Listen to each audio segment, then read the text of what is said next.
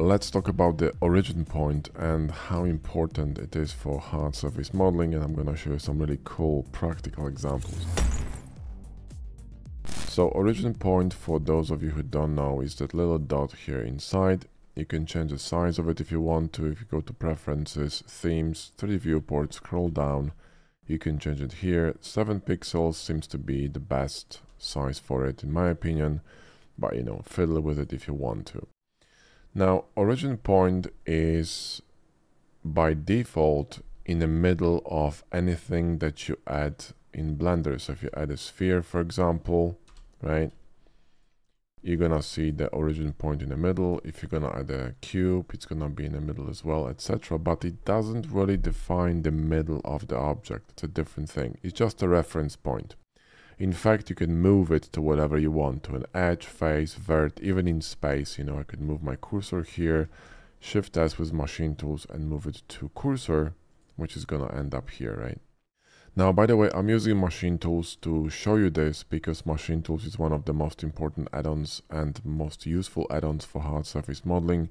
It's so important that we are using it in our course, the Hard Surface Accelerator, which is for beginners, intermediate. And this course teaches you how to understand all the basics, all the foundations of modeling, but also how to become better at modeling, better at understanding forms, you know, design, detailing, rendering, all these subjects necessary for you to, you know, to have fun modeling hard surface in Blender and not getting frustrated. So if you're interested, grab the course. We have well over 4,000 students, close to like 5K now, tons of testimonials. You can go ahead now on Discord as well with 8,000 people, ask around, plenty of people have the course there, or read the testimonials on our page. They're all screenshots from people we received on, you know, YouTube, Facebook, emails, Discord, right? And the curriculum is very tight, and like I said, it's going to teach you all the most important things in a really short span of time, and it's going to give you this amazing confidence of command of tools and knowing exactly what you're supposed to be doing. So go ahead and grab it. The link is in the video description and in the comment pinned underneath the video.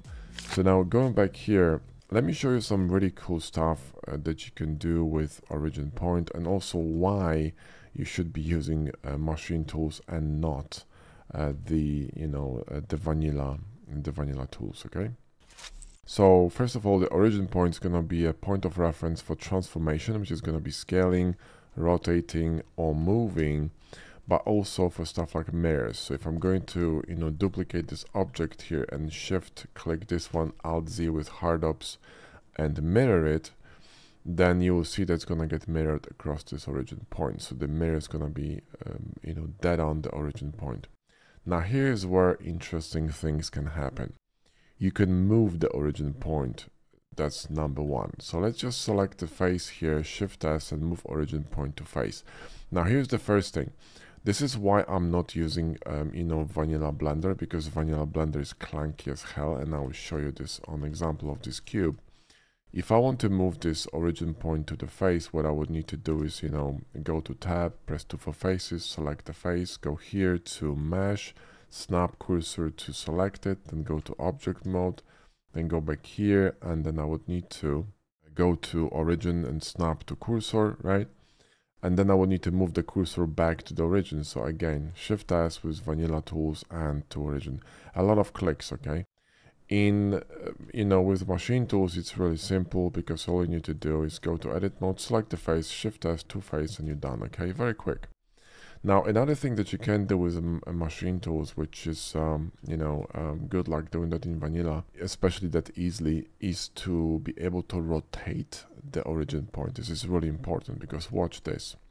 If I'm going to move this origin point here, Shift S and to edge, my origin point will rotate. You can't see that, but look what happens when I'm going to add a mirror, right? So, see what I mean?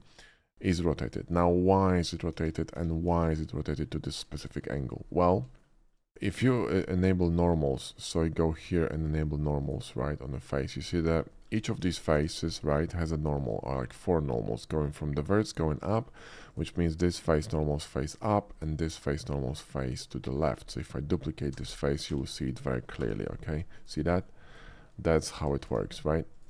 So now the average between these two faces, right, is going to be 45 degrees, which is exactly how this origin point got rotated. So it's really, really important to understand that, okay?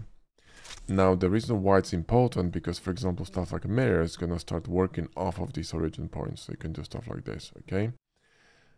In addition, what you can do, you can rotate your cursor as well. So watch this. If I select this edge and move the cursor as is to this edge, it's going to rotate it. Now, if I don't want my cursor to rotate, or I don't want my origin point to rotate, well, first of all, what I could do is select all these edges, right? And Shift S and move the cursor to the edges, which is going to move it, but you see that rotation is going to be still messed up, right? So a better way of doing this will be select faces and moving this to faces, right? Which is going to reset it. Another way you can do this, because the object now is in the middle of the world origin, you could move the cursor to origin. Now, if I'm going to move this origin point back to cursor, right? At the moment it's rotated, it's going to inherit the rotation of the cursor, watch, right? To cursor, see what I mean? So now if I'm going to move this origin point back to an edge, but I'm going to hold Alt, right? So hold Alt and click here on edge, it's going to move, but my origin point will not rotate. And I can do stuff like this.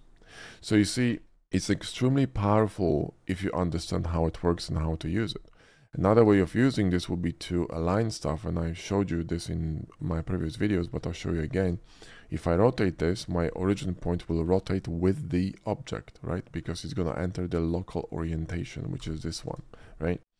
Now, if I want to align something to that object, I'll be aligning it to the origin point using machine tools.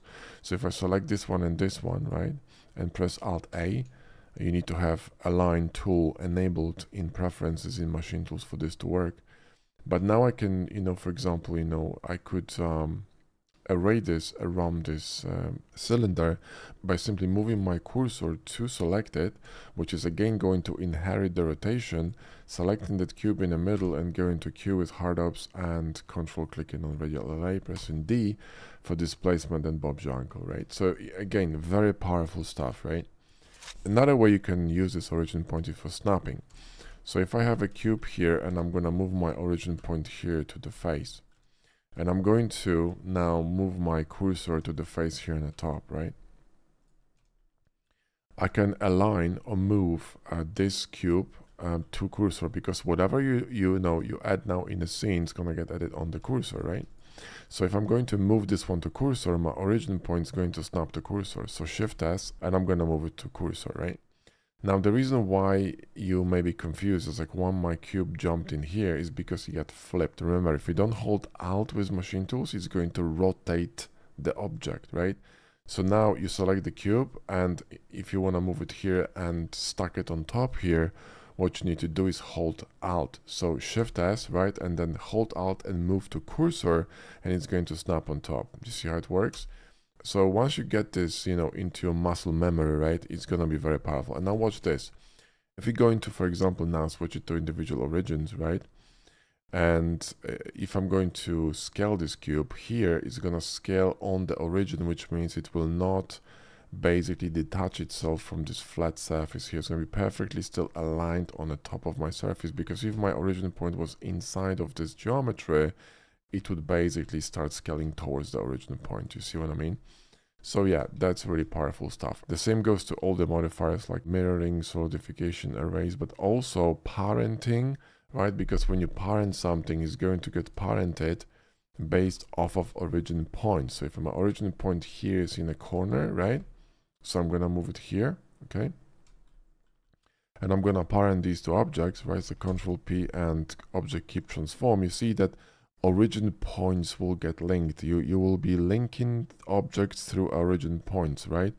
So now if I want to, for example, scale this or, mirror this or whatever, it's going to always take into consideration this origin point. It's really important to, to understand that. And the same goes to stuff like, for example, armature and bones. So if you're using this for animation, you also gonna be doing it off of the origin points. So to sum it up, origin points is a really important thing. It's not the middle or center of an object. It's a reference point for stuff like, rotation, right? For, scaling, for, mirroring, etc. And you can move it to various parts. And if you use machine tools, then you can also rotate it with ease and you don't have to go through all these shenanigans, you know, with all these menus here, which is insane. And it's just gonna save you a lot of time and headache. And if you are a bit more advanced in Blender and you already know what the hell is going on, then I would actually recommend you grab our different course, which is gonna be the Ultimate Guide to Hardops and Box Cutter, which is going to teach you how to work very effectively, not just with machine tools, but also with these other two add-ons, which is Hardops and Box Cutter. And there's quite a lot to learn. The course is extremely robust, is 22 hours long. You don't have to watch the whole thing, but it's basically explaining everything. It's divided into very logical parts. There is a very simple section on my personal workflow, which is really simple. You can get it just in a couple hours. And then there is a section on modeling, which you can actually learn how I use it every day.